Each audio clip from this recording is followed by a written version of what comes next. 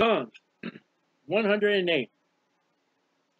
A song or psalm tells us what a psalm is of David.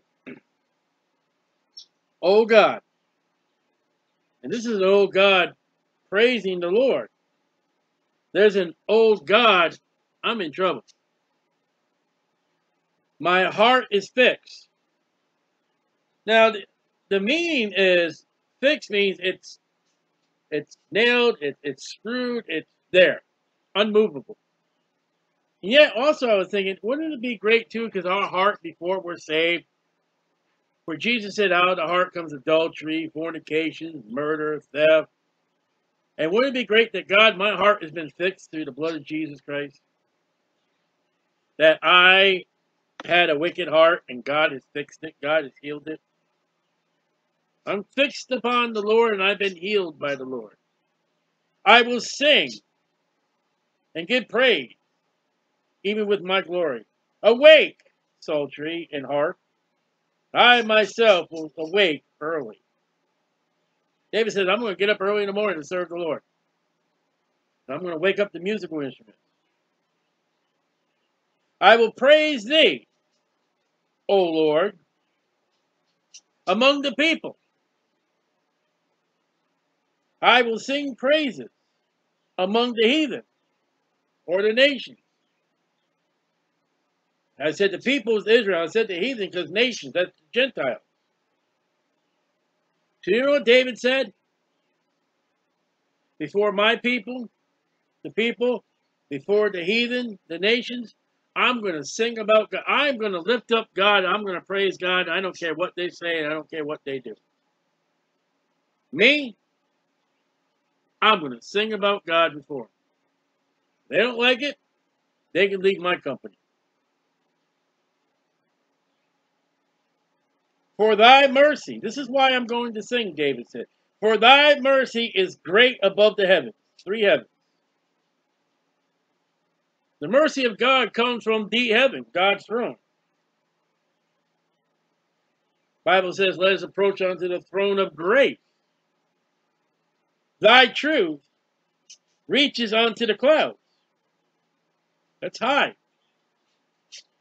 We can't reach to the clouds. And we got airplanes and helicopters. David, you know what he's saying? The truth is, I can't reach it. There's so much truth that we are walking in truth all around us. Today, we're walking in the midst of a world of lies and deceit and false. And they try to say evolution, and nature says God. The world tries to say tobacco and alcohol. And the God says love, joy, peace, long-suffering, patience. The world tries to say religion. And God says, my beloved Son, Jesus Christ. The world says water. God says, my blood. For every truth of God, there's a lie of the devil in the world. Be thou exalted, O God, above the heavens. As far as your mercy is above the heaven, so we ought to exalt God and not man. I read today that this is the date that the Lincoln Memorial, that Abraham Lincoln sitting in that seat in Washington, D.C. was dedicated. We're a Christian nation. Doesn't the Bible say you're not to make an image of man or woman or any of the beasts? Are we not supposed to not worship those images? Well, we don't worship those images. I can get you pictures of people taking pictures of Abraham Lincoln's monument. And I can show you people who go, ooh, ah.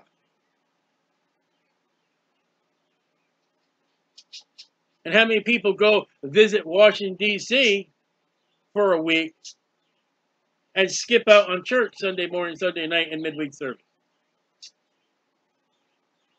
I know Christians going to Washington, D.C. to see what Washington, D.C. and they come back. What church did you go to? Oh, we didn't go to church.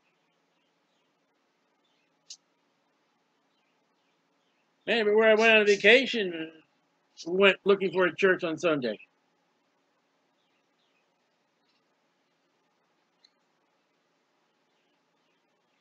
So we're to exalt God, not man. Ooh, he hit a ball out in the outfield. Ooh. He took the ball from somebody and ran to an end zone. He drove 400 times in a circle. Woo-hoo. He memorized the lines for a movie. How much scripture does he know? Woo. God is the Almighty God. I got my politician. Does that politician represent and uphold the Almighty God and Jesus Christ, his Son? In his public life and his private life. Not to say, I'm a Christian so he can get your foolish votes. Is his name written down in the Lamb's Book of Life? Is God exalted? And thy glory above all the earth. That's what Moses asked to see God. God, I want to see your glory. God says, no one can see my glory, at least you die.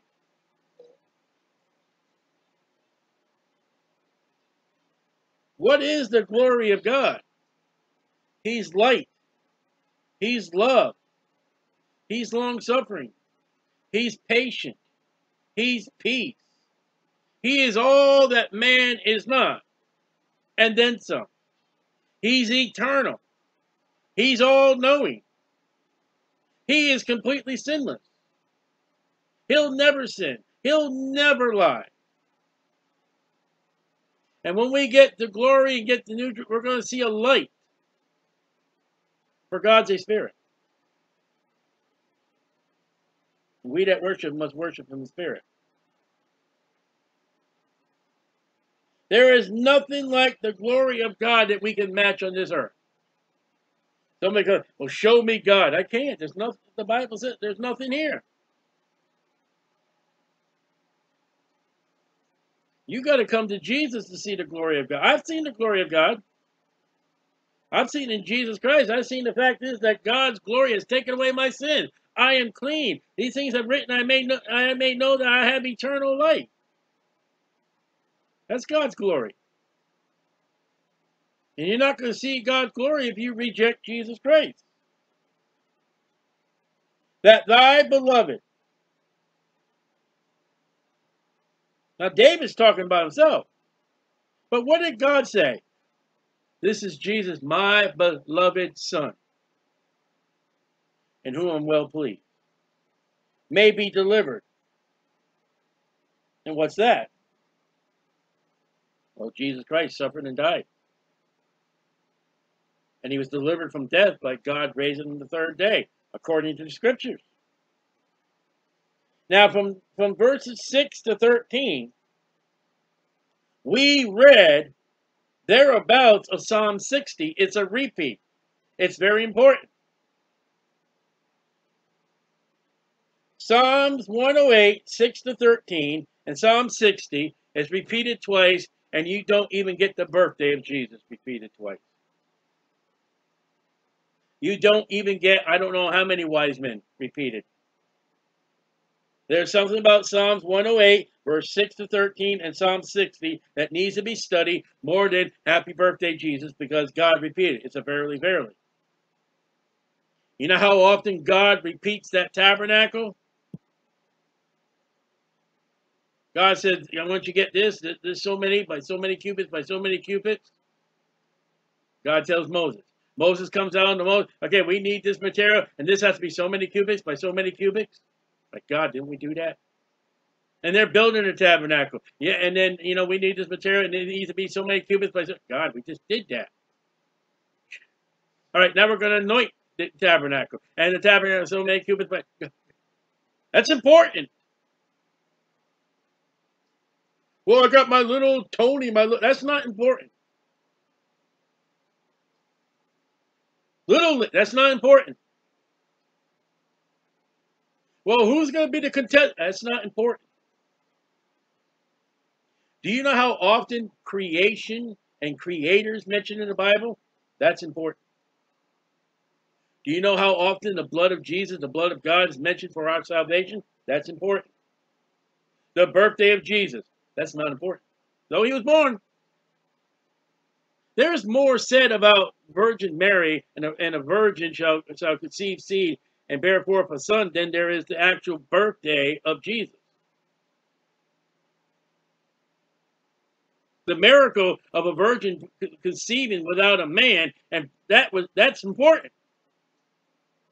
The birthday of Jesus, we're not even told. The death of Jesus, Abed 14 at 6 p.m.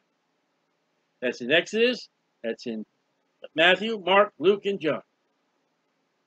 And then Paul speaks about the Passover, which is the death of Jesus. That's important. Verily, verily. How did Jesus get you important? Did he pass out Snickers and Tootsie Rolls? He said, verily, verily. Nicodemus, I got something important to say to you. What is it? Verily, verily, I say unto you, except the man be born. That's important. Verily, verily. Peter, do you love me? You know I love you, Lord. Peter, do you love me? I just said it, Lord. Yeah, I love you. Peter, what's going on here, Lord? I'm saying something very important, Peter. Disciples, did you get the idea I fed 5,000 with bread and fish? No. I got to do it again with 4,000. He did the 5,000 because they didn't get it. He did the 4,000 twice. Important. I don't know all of Psalm 108 and all of Psalm 60, but it's important. God mentioned it twice. There are Psalms that already are found when David's living in Samuel. It's important. David's military men are important. It's mentioned twice. There are men that follow, well, there goes Sally, Memorial Day, and, honoring troops. Those troops were alive, and they honored God. Look at Uriah. Well, I want you to go home and sleep with your wife. But the ark is here, and Joab is there. You want me to go home and sleep with my wife? I'd rather serve God first, then the army. Thy beloved may be delivered, saved with thy right hand. Who is at the right hand of God? Jesus Christ. Who does the saving? Jesus. How's that? Beloved, Jesus, right hand, Jesus, saved, Jesus, Jehovah saves. You got to put the magazine down. You got to put those Christian books down and open up the King James Bible. And answer me. Whoa, David.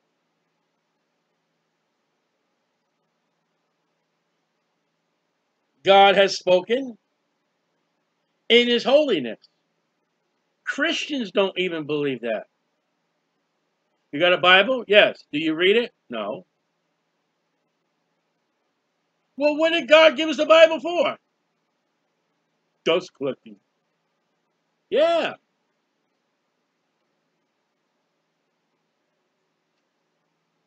God has spoken in his holiness. Let's try this one out. Ready? Let's try it out. The Holy Bible.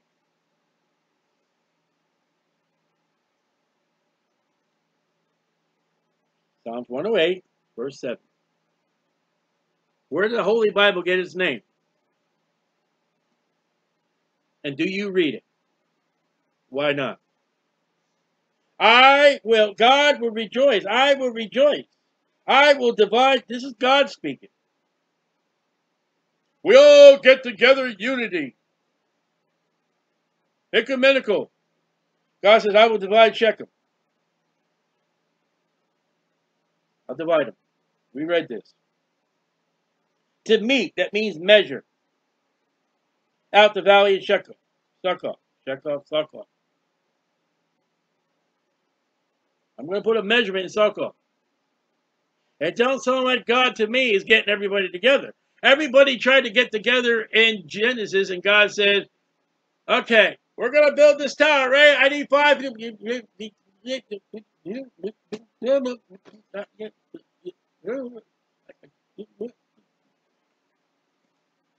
What happened? What happened when men tried to get to God? That guy asking for a 5-foot lumber, couldn't say 5-foot lumber that this other guy could hear him. God divided the tongue.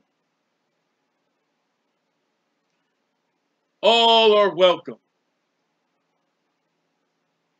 You mean the unsaved world is welcome in your church? That's not Bible. Then again, your church may not be Bible. Ooh, that's a statement. Yeah, it is. Yeah, it is.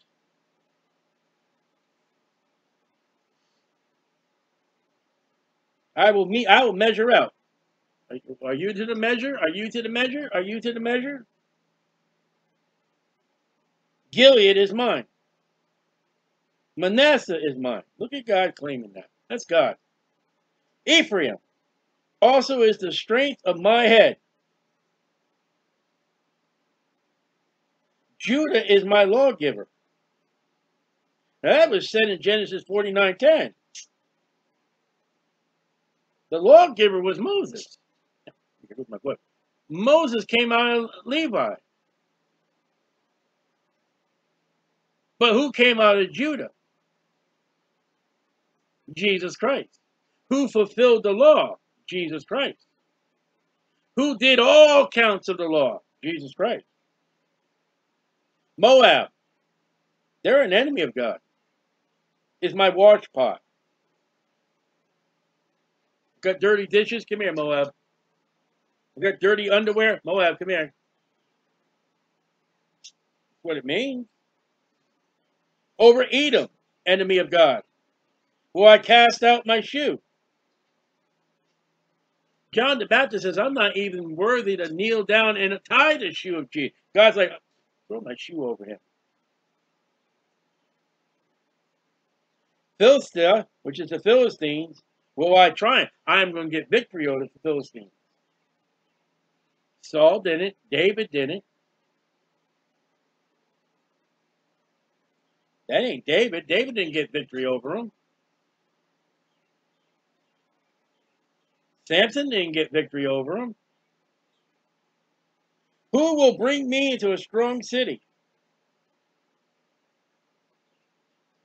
Who will lead me into Edom? Ooh, sounds like a path of somebody. Sounds like maybe the root of Jesus Christ. Will not thou, O God? Who's going to pick up the nation Israel and bring them to King's Highway and bring them through the land? Joshua. Yep, Joshua did, and Jesus. That's why Acts chapter 7 and why Hebrews says Jesus instead of Joshua. Ooh. And I know what you're talking about. I know. Isn't it sorry? Isn't it sorry that you know more people on your television episode program than you know the disciples of Jesus? Isn't it great that you know all the players of your team and yet you don't know the 12 tribes of Israel and the daughter of Jacob? That's so sad. And you'll stand before God one day. Well, not that God's going to do it. Who's God? Who's going to do it? Jesus Christ. Revelation 19. Who has cast us off? God did. During the time of Jeremiah, 2 Chronicles, God said, listen, I'll send you Jeremiah. You don't want to listen? Fine. Nebuchadnezzar, come here. Front and center. Go get him. Okay. You still won't listen to me? Keep preaching, Jeremiah. Okay. Nebuchadnezzar? Yes, sir. Come here. Yeah. Go get him again. Okay. Keep preaching, Jeremiah. Oh, you're not going to listen? Nebuchadnezzar? Yes, sir. Go get him. Yes, sir. Oh, you want to crucify my son? Rome? Yeah. Titus? Yep. Go get him. You want to reject my saints that are preaching during the church age to you about Jesus, the Savior, the Messiah? Yeah. Antichrist? Yeah. Go get him. It's 7 years. Yep. 7 years. End of the 3.5 years of the tribulation. Yep. Yes, it is, God. Jesus? Yes, yes, Father. Go get him. Come on, church. Mount up. Da, da, da, da. Go get him. A lot of go get 'ems. God. And will not thou, O God, go forth with our host? Who's that host? The Christian. Arrayed in white raiment. And white raiment is the righteousness of the saints. Ready? You think I'm full of it? Give us help from trouble. That's a famous word of David. I forget which prophet said, but it's called Jacob's trouble. For vain, nothing, of no value is the help of man, Psalms 107. Man ain't going to help you. Psalms 107. Oh, that men would praise the Lord for his goodness. We've got the president. Yay! You better be careful because he may fall because of your love and devotion. You ought to be praying for his soul. Because I have never heard him testify of Jesus Christ. No, not his advisor, not this person in the chicken field, and this guy in the blueberry patch. I want the man to come out in front of the cameras, in front of everybody, say, I believe in Jesus Christ. Then you'll have me settled. Because wait a minute, before YouTube Live, I believe in Jesus Christ. He is my Lord, God, and Savior. He saved my soul with his blood. I am going to heaven by Jesus Christ alone. See how simple it is? And I at least testify at least once a week on a Saturday morning before the public to say, Jesus Christ. Nothing, it's not hard at all. Man is not going to help you. Science is not going to help you. Education is not going to help you.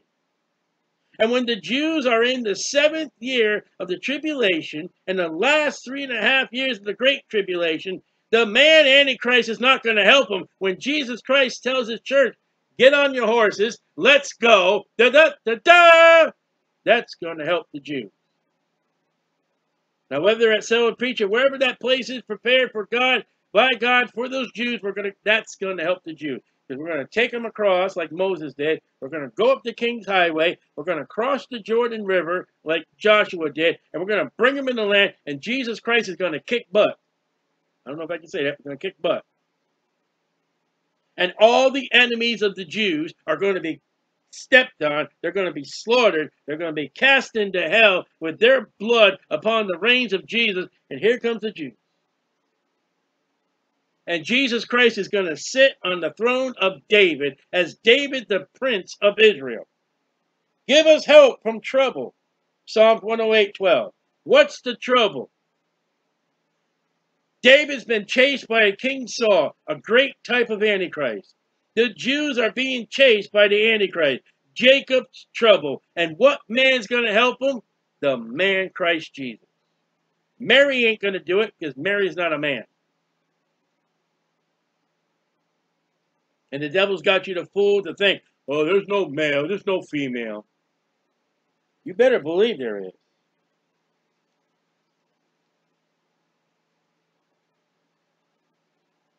through God.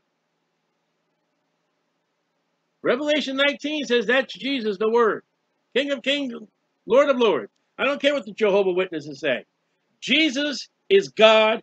God is Jesus. And when Jesus mounts on that horse and comes back for the nation of Israel, that is God.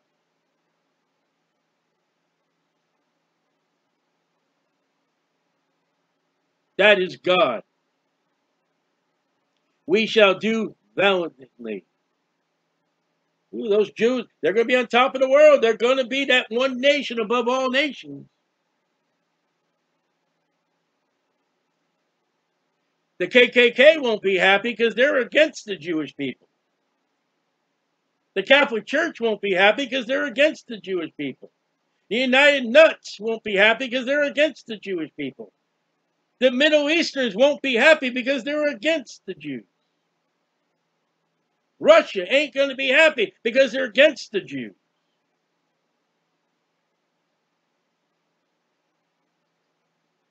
God is for the Jews. This psalm is written by David. David will be prince one day, as Jesus Christ will be King of kings, Lord of lords. And those Jewish people are going to do valiantly. They're going to be singing. They're going to be praising. They're going to be loving. They're going to be gladful. And the curse is going to be removed off the earth. And if you want to find me in the millennium, if God gives me an inheritance, you want to find me in the millennium, you'll find me under a tomato bush that's just going to keep producing tomatoes after tomatoes after tomatoes.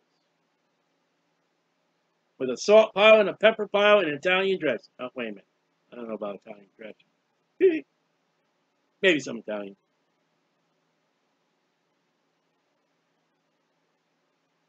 The curse is removed. Israel is now standing with a new heart, with a new spirit by God. For he it is that shall tread down our enemies. Shall we read? Shall we check the Bible out? Shall we go to Revelation 19? Shall we? Okay. I'm glad you said so. I'm glad I got your opinion. We'll go to Revelation 19. We'll close here. Revelation 19, verse 11. Who's going to triumph over the enemy of the Jews? I'll curse them that curse you, God told Abraham. Those will be the goat nations, Matthew. Depart from me. The sheep nations are the ones that helped Jesus. Lord, when did we see you in prison? When did we take care of you when you were sick? When did we visit you when you were hungry? When you did it unto them, you did it unto me. He came unto his own. And I saw heaven open. And behold, a white horse. And he that sat upon him was called Faithful, capital F. And True, capital T. Didn't we just read about True in Psalm? And in righteousness he does judge. Can you imagine? I picture, this is so funny. I picture somebody walking up to Jesus. Judge not, these ye be judged. I can see Jesus looking at, you didn't finish the verse. For which judgment you judge, which men shall be meted out. I can see Jesus finishing that verse. And make war. There's a war at the second advent. A war against God and the enemies of the Jews. And God wins. His eyes were as a flame of fire. And on his head were many crowns. He had a name written that no man knew. When Jesus Christ comes at the second advent, they don't know the name of Jesus, but he himself. And he was clothed with a vesture dipped in blood of the enemies of the Jews. And his name is called the Word of God. John 1:1-3 tells us who that is. That's Jesus. So the Jehovah's Witnesses are wrong. And the armies which followed him upon white horses, there's the church, clothed in fine linen. Look at verse 8 real quick. And to her was granted that she should be arrayed in fine linen, clean and white, for the fine linen is the righteousness of the saints. That's us. I'm a saint. I don't care what no pope says. I don't care what no archbishop says. I don't care what no bird-brained cardinal says. God says I'm a saint. He says, get up on a horse. Let's go. Joel chapter 2. And out of his mouth goes forth a sharp sword. Hebrews 4:12 says it's the word of God. In the armor of Jesus, the armor of the Christian in Ephesians, I think it said, it's the word of God.